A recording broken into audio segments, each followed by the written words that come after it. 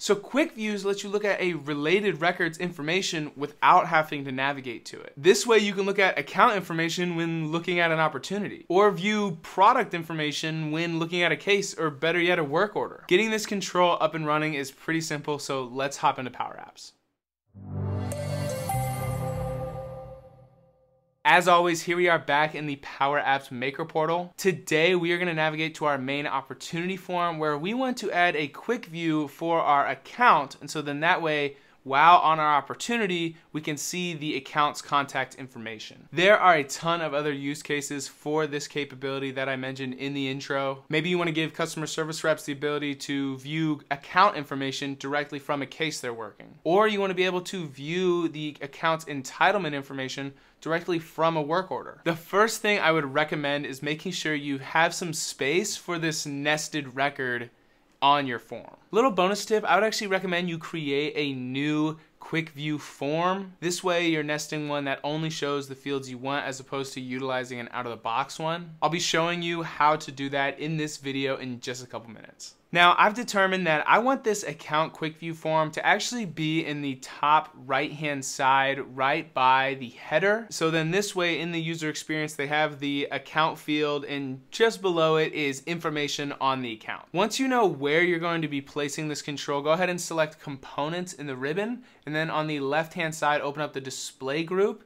And you're gonna find the quick view control here. Go ahead and click and drag this onto your form wherever you would like it. Once you let go, you're gonna have to select the lookup field that you want this control to use as a reference. For me, in my situation, I'm gonna be using the account field. I feel like I have had some funny business with my lookup fields not always showing in this, so if they are not there, maybe you try removing them from your form, and then adding the quick view, selecting it, setting it up, and then adding the field back onto your form if you have that situation. Also, I recognize that lookups and table relationships may be confusing to some people, so I'm gonna take just 20 seconds to quickly explain this. You can only utilize lookups on this control, or said a different way, the parent side of the relationship in a parent-child relationship. So for example, accounts can have many opportunities, but opportunities can only have one account. So the account record is the parent. So you can think of it as the parent or the side of the one in the one-to-one or one-to-many relationships. This is what the lookup is pointing to. If you have more questions on table relationships, put them down in the comments down below. I'll be sure to answer any questions there.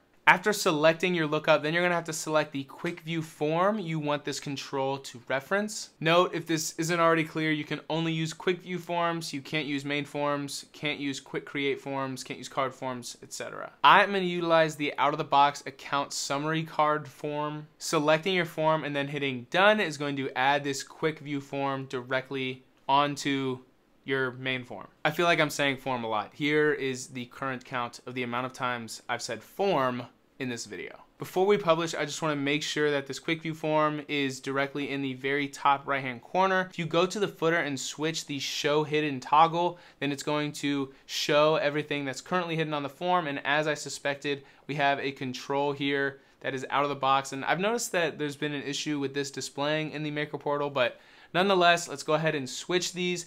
Now, once our form is good to go ahead and save and publish. While this is publishing, I just want to say thank you so much for sticking this far into the video. If you're finding this video helpful or insightful or any other thing, go ahead and check out other videos on this channel or share this one with a friend. Okay, this is done publishing. Let's go ahead and take a look at a record in Dynamics. You can see that our main opportunity form now has this account summary quick view directly where we had placed it. Now, one current limitation of quick view forms is they currently lock all of these fields so you cannot edit them from the opportunity record. Did you know that the form control will give you the same functionality, but also give you the ability to edit these records? If you're interested in learning how to implement the form control and how this would have implications on your data, go ahead and check out this linked video here. Now, as promised, let's go ahead and show you how to create your own quick view form if you wanted to do that, as opposed to using an out-of-the-box one.